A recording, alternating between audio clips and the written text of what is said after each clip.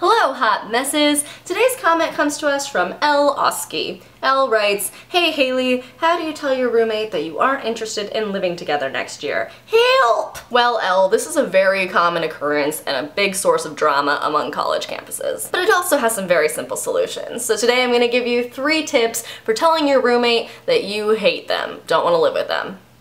One of those 2. Tip number 1, if they're a good person but it's just not working out between you, find a way to bend the truth a little bit so you're not just being outright mean. Basically, it's not you, it's me. Tell them that you want to have a variety of different roommate experiences, or that you're allergic to their perfume but that it's awesome on them and they shouldn't get rid of it. Basically, if they're nice to you, just be honest. Tip number 2, if your roommate is a total jerk to you, just be blunt about it. Tell them this living situation isn't working out for me and I'm gonna need to go somewhere else next year. Being nice is great and it should always be the first thing you consider, but if they're totally inconsiderate towards you and they've made your life suck, you can make theirs suck a little bit. And finally, tip number 3, if either of these don't work, just become so weird that they're gonna want to leave anyway. Paint your face blue and stick feathers on it and tell them that you want to know how birds feel. Listen to Gregorian chants without headphones for hours and rock back and forth slowly. Whisper nonsense under your breath all day, like and when they ask what you're doing, tell them you're communicating with your alien friends. And if your roommate acts that way towards you, take the hint. They probably want to get rid of you too. So hopefully that helps you guys out. I also want to address a bonus comment this week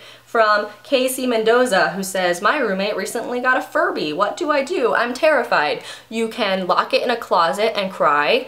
You can kill it with fire or sticks and stones or knives, even if you have to. Or you could just ask Joe from the Wednesday videos. He's a bit of a Furby expert. I hope I educated you today. If you have questions or topic suggestions for future videos, leave them in the comments below. And if you have had roommates and have advice for other people with roommate issues, leave those in the comments as well. And I will see you guys next Monday.